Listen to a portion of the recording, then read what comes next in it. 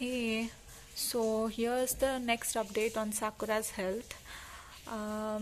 Unfortunately, she is again not well since 2 days. She is having diarrhea and not eating well. So I made her sit through carrot bath for half an hour, and you can see her food pellets are as it is, so she's not eaten anything.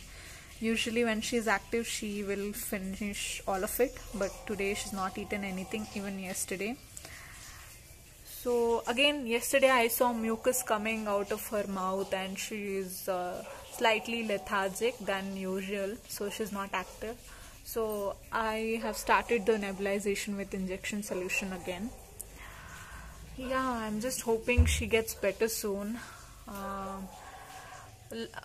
From past 2 weeks she was fine and she was almost recovered, but I don't know what caused the infection because she's still kept under dry dock.